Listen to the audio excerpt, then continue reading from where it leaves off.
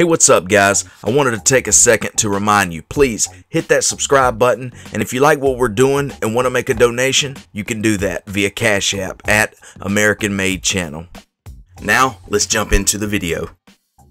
Yeah, is it true that you're the new boss of the Gambino crime family? Absolutely not. I'm the boss of my wife and my children. Well, I'm going to tell you, he wasn't a go outside, toss a ball around kind of guy.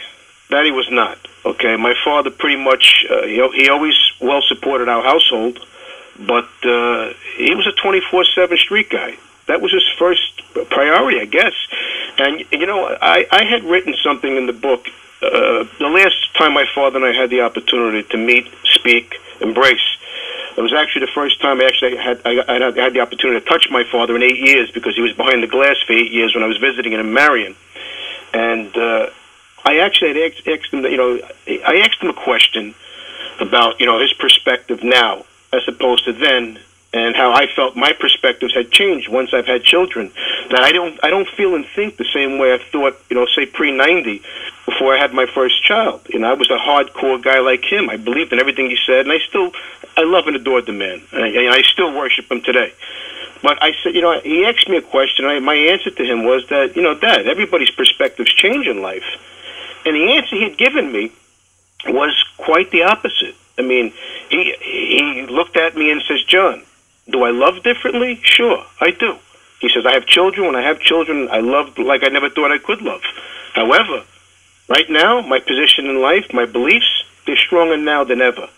And what I took away from that conversation without pressing it was that, for me as his son, that what he believed in, it was more important to him to instill that in me, to make me understand that he doesn't feel that he made a mistake in his life. He feels strong in his beliefs, that he'll never be compromised in those beliefs, and that's something that I should always respect. And that's something I still do till today.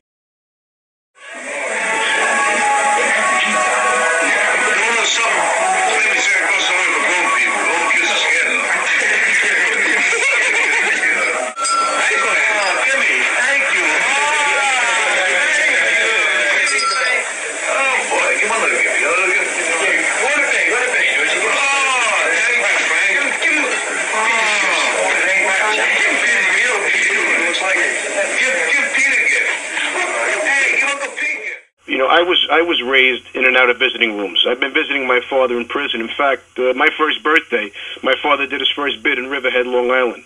Okay, and my mother tells a story how she had taken me there. She'd hold me up outside the gate, and my father would go to the window, and she'd hold me up, and he'd wave by the window, and so on and so forth.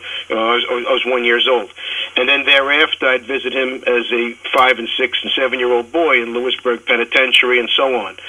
And reflecting back on all those thoughts and looking at my mother and how she's aged as a result of all that my father had brought to the table, and again, he certainly did know how to love my mother. He did. And he certainly did know how to love us. But I began to question. I would say to myself that it's almost like you're sacrificing something that you love more than yourself for something else.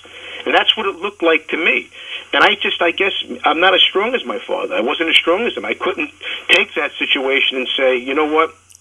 I love my wife. I love my children. I love my mother. I love my siblings.